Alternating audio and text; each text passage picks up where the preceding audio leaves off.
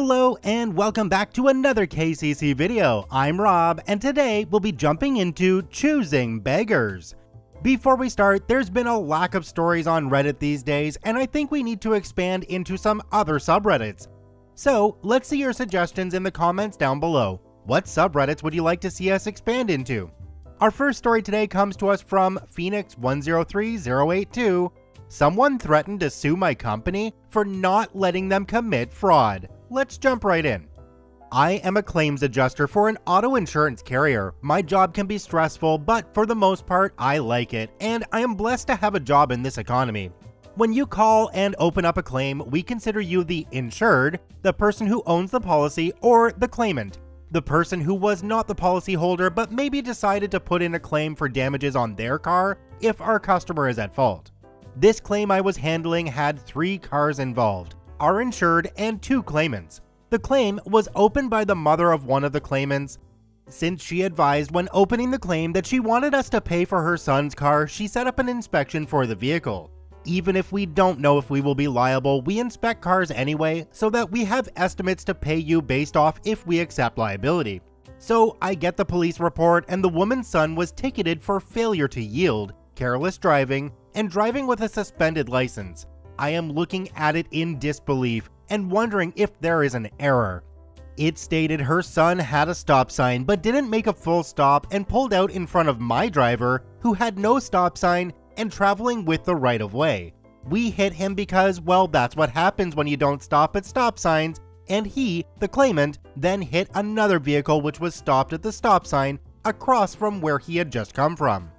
I am thinking to myself, is someone that naive that thinks we would accept liability when the officer wrote her son 2 tickets at the scene? I interviewed the son who admitted he stopped and saw our driver on the road but kept going because he thought he'd make it across before he got to the intersection.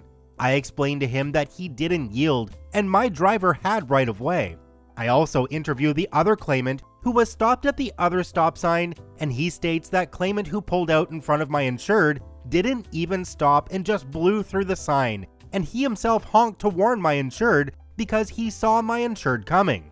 I asked this guy, did it appear that my driver was coming at a high rate of speed? And he told me, no. In fact, your driver had tried to stop, and had the roads not been icy, he probably would have not hit that idiot who ran the stop sign.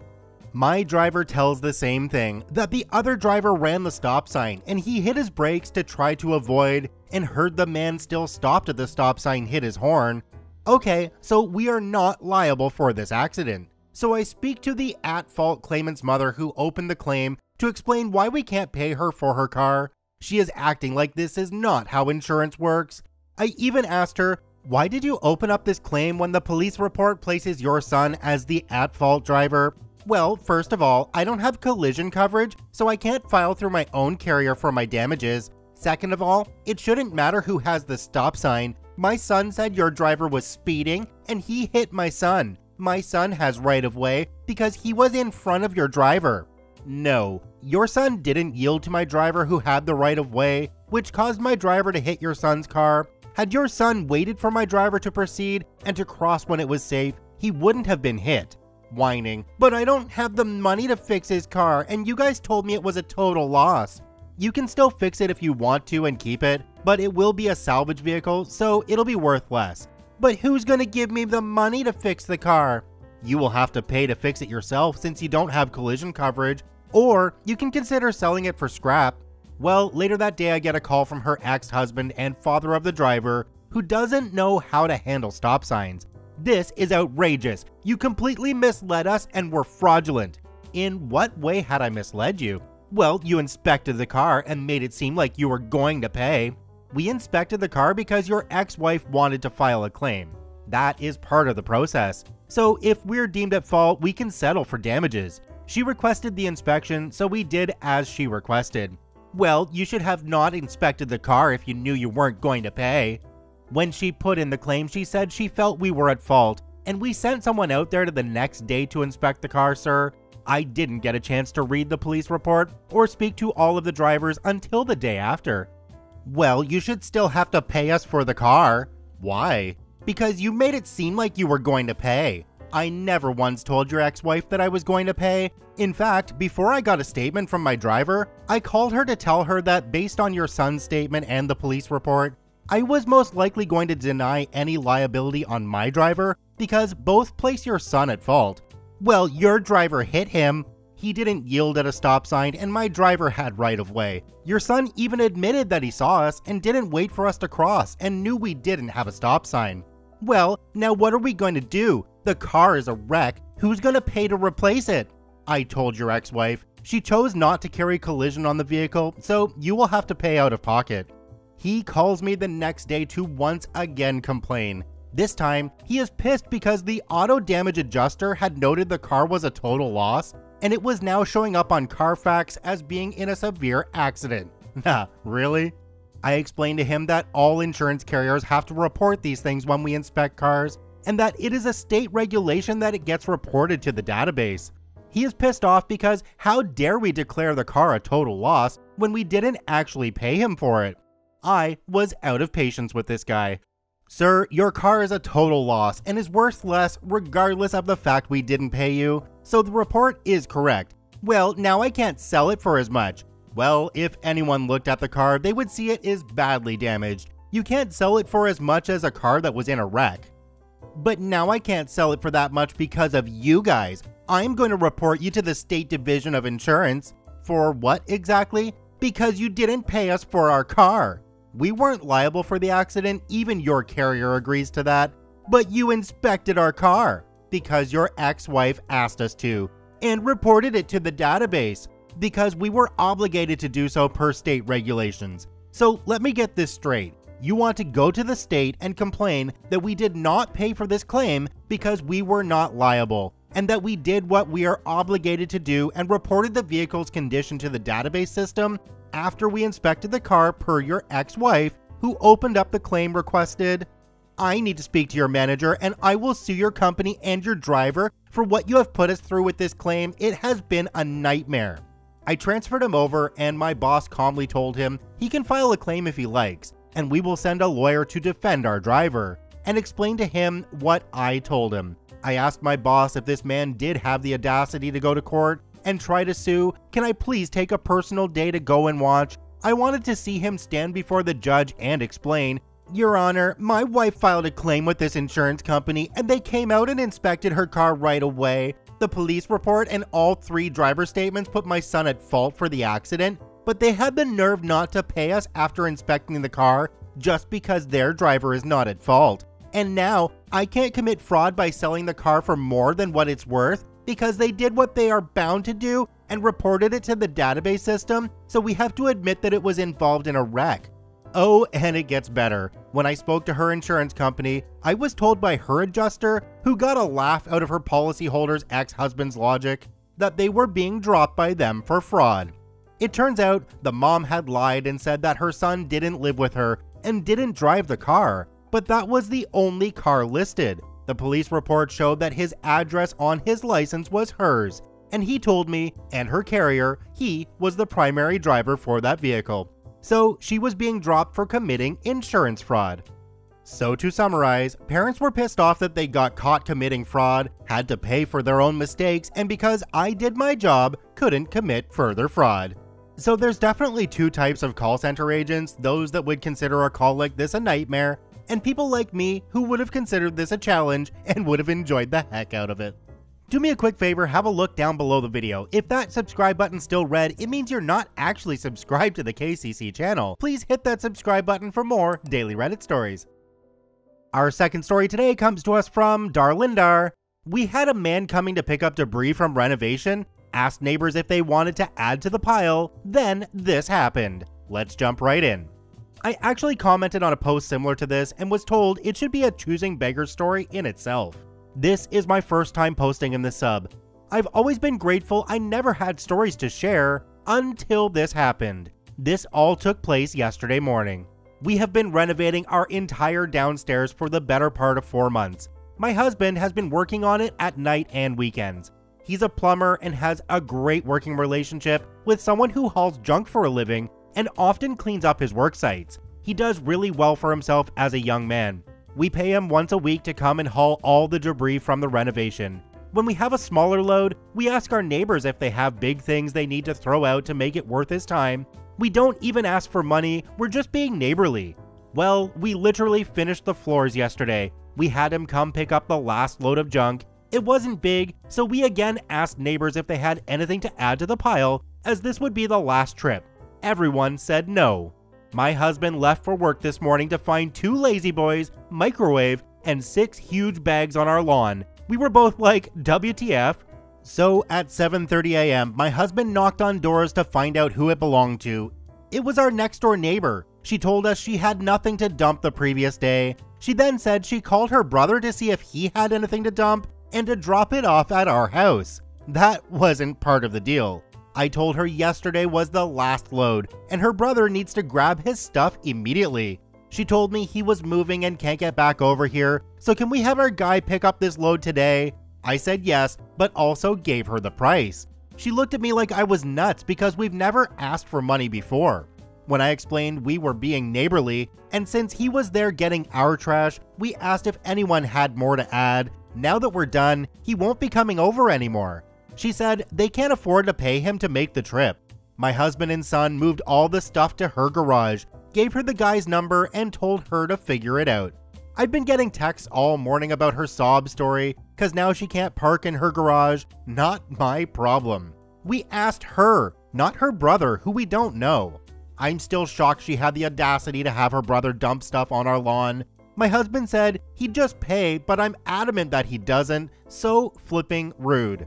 Aftermath. When my husband came home, she walked straight over to give him a sob story about how her brother moved to Arizona because he couldn't afford California anymore. I totally understand. He reached out to the junk man, not being disrespectful, it's what he calls himself and his company. And he's picking up the load today after he leaves one of my husband's job sites. I didn't ask if he had to pay because I just didn't want to know. I also didn't want to live in animosity with a neighbor we see daily. We are not rich people. We will do everything we can to help friends, family, neighbors, and our community. This event will definitely make me think twice now. Yeah, I still don't think this turned out right because the lady only learned the lesson that if she cries, she's still gonna get what she wants, and other people are just gonna jump to help her. If it were me, after moving the stuff back to her garage, I would have just wiped my hands of it and walked away and not ever thought about it again. Our third story today comes to us from Pass the Bike Dude. We do not have anything smaller than a small. Let's jump right in. This is very summarized because this choosing beggar said the same things over and over again. So this lady walks into the pizza chain I work at and asks me how much a small cheese pizza is. It's about $11. I have a coupon to get a large for that price, basically just saying our prices are outrageous. Oh, okay, would you like me to ring you up a large? No, see, that's too much food. I'm very sick right now and even a small goes to waste, but I'm hungry. Sometimes I can get in contact with the boy who lives next door, but not all the time. Well, if you'd like something a little smaller, it's not a pizza, but suggest another item. Well, can you just make something smaller than a small pizza? You know how other pizza chain has those small pizzas for kids? Ma'am, if I could do that, I really would, but we don't have any way to ring that up in the system. Can't you just sneak it to me? I'm sorry, we can't do that, ma'am. Is there a store manager here? I used to teach her when she was a little girl. I know she'd make one for me. She is not, but shift manager is right over here. I can get him and maybe can see what he can do for you. So I go and explain to the manager what's going on, then distance myself by going to tend the oven. They talk for another 5 to 10 minutes and she is visibly angry under her half-worn mask. I couldn't hear much of it, but after she leaves, he walks up to me and says, "You're an a-hole, you couldn't have handled that." OP clarified that his boss was joking with that last comment. Now, in this situation, I think I would have gone for some malicious compliance, honestly. I would have made one little itty-bitty bite-sized pizza and then charged her for a small, because I can. Last story today comes to us from Yorkshire Gal 1212. Entitled mother tried to steal my Easter eggs. Let's jump right in. I posted this on Entitled Parents, but some comments suggested that this story belonged here, so I'll post it here too. This happened a few weeks ago, would have reposted earlier, but uni keeps me busy. I finally have my own entitled story, but I wish I didn't. So I, 20 female, was out on the town a few days before Easter and decided to buy myself a few Easter eggs to help me get through a few assignments. University is hard without snacks. I wandered into a shop called Wilco where the delicious chocolate eggs were 2 for 1. I quickly put a few small ones into my basket for my younger siblings and thought, heck, might as well treat myself to a few expensive chocolate eggs too. After feeling satisfied with my Easter haul, I popped into Cafe Nero for a nice hot chocolate, as living in England, it's quite cold in the springtime, and found a nice bench to drink it and watch some YouTube for 10 minutes while I enjoyed my hot drink. About 5 minutes into this, a little girl, about 8, came up to me eyeing my Easter egg filled bags and asked about them as I had so many. I replied explaining that I bought some for my younger siblings, one being around her age. She then told me that her mom told her that the Easter Bunny hadn't gotten her any eggs this year because the shops had run out of stock. Confused and a little sad for this girl, I offered her one of the smaller eggs that was meant for my younger sister. I had bought her 2 and she couldn't have had that much chocolate anyways. This little girl's face lit up so fast and I was happy that she was happy. I waved her goodbye as she ran back to her mother, which was standing like 7 feet away from us, and showed her the egg. I went back to my YouTube and hot chocolate. Not even a minute later, the entitled mother came rushing at me with an angry expression plastered on her face. Thinking I was in serious trouble as it just came to me how it looked of a grown woman offering a small child chocolate, I tried to explain the whole situation to her and that I wasn't a creep. But as soon as I opened my mouth, she started shouting at me saying, "If you're going to give my precious daughter an Easter egg, then you need to give her one of those," pointing at the expensive Lindt chocolate Easter eggs. I was totally surprised that I didn't know what to say. She then tried to take the bag from me.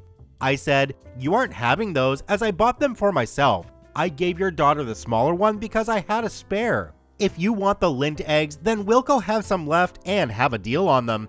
"No, you will give me those. I don't have the money to buy them as I'm a single mother and can't afford that. Now give them here." "No, if you can't afford them, then that's not my issue. I gave your daughter an egg and she can keep it, but now I need to get going." I wanted to get out of there ASAP. The entitled mother then tried to grab the bag harder and pull it out of my hand, but she did it that hard that the bag snapped and it blew away. It was incredibly windy. I chased after it, caught it, and ran away with the rest of my bags. I looked back once and saw that she tried to chase me, but had a trolley of shopping and a little girl, so she didn't get very far. I was so shaken that I headed straight back to my accommodation to type this up. So this went from choosing beggars to entitled parents to a plain old attempted robbery. OP, I'm glad you got out of there as quick as you did. I think that mother might have a little bit of mental illness. Check out the OPs in the description down below. Thanks for watching. Have a great day. Bye-bye.